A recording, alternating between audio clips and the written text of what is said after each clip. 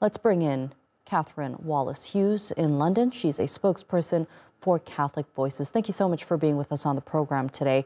First off, I want to talk a bit about the legacy that Pope Benedict has left behind.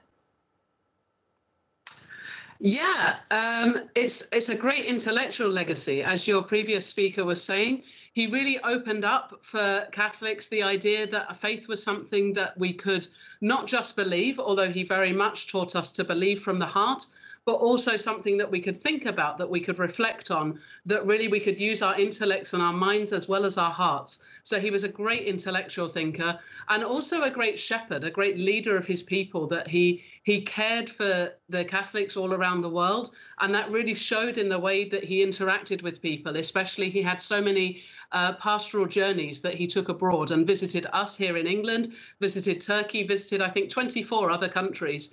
And really, each time he visited people, he was able to touch their hearts and to show that he was a leader of the church who really cared for the individual as well as for the whole community. Right, and his papacy was associated with his call for a return to fundamental Christian values and an attempt to confront the growing secularization of many Western Christian societies. How do you think that changed things in the Catholic Church? Look, it's a time, each pope is there for their own time, for their own what's going on in the world at that moment. And yes, Benedict was pope at a time when there was a lot of secularization. There's a lot of pushback against the church.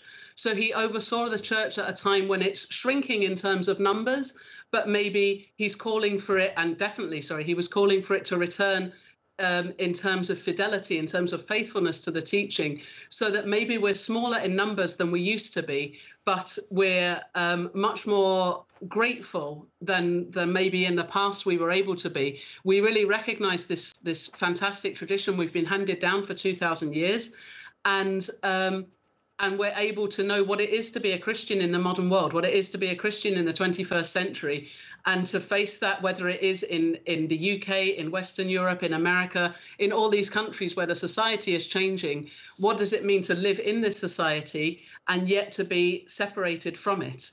And Benedict really helped to guide us through that time. Right, and while there was a lot of high highs, there was a lot of low lows as well. During his time as Pope, the scandal of the sexual abuse of children by Catholic priests unfolded, which was seen as a big failure by the Catholic Church at the time.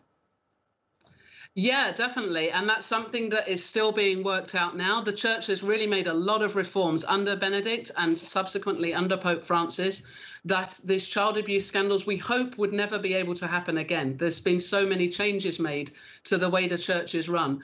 But yes, unfortunately, Pope Benedict did have to see through all of these scandals, all of this that came out. And he himself and all of us who are Catholics expressed great sorrow and regret at what had gone on. It was a different time, and he has apologized so many times for his part in it and for the church as a whole, for what has gone on, for all the people who have been hurt and wounded by the church. But we hope now that the reforms that Benedict put in place and that have been carried on by Pope Francis will really bear fruit to mean that in the future such things wouldn't happen again.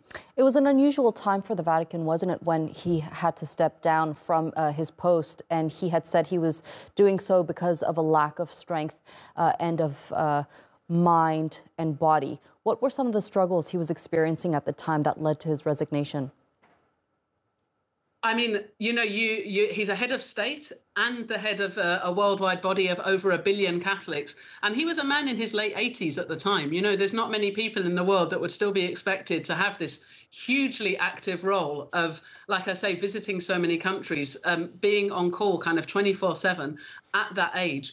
So I think a lot of it was just the physical weakness, you know, a man of that age still having to do such a hugely demanding role.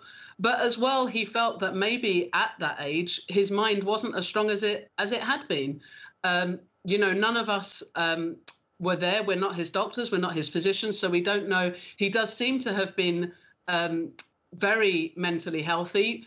But obviously, as you get older, the mental processes do slow down. You're not as quick of thinking as maybe you used to be. Mm-hmm. We have the example of the Pope before him, Pope John Paul II, who clung on very, very heroically and courageously in the face of a long-term illness. And it's a difficult call to make. Should you carry on for the sake of being that figurehead? But in Benedict's case, he realized that he couldn't actively give to it all that it required. And so he said, well, he was going to have to step back from that. All right. Spokesperson for Catholic Voices, Catherine Wallace Hughes. Thank you so much for joining us here on TRT World and sharing that insight with us.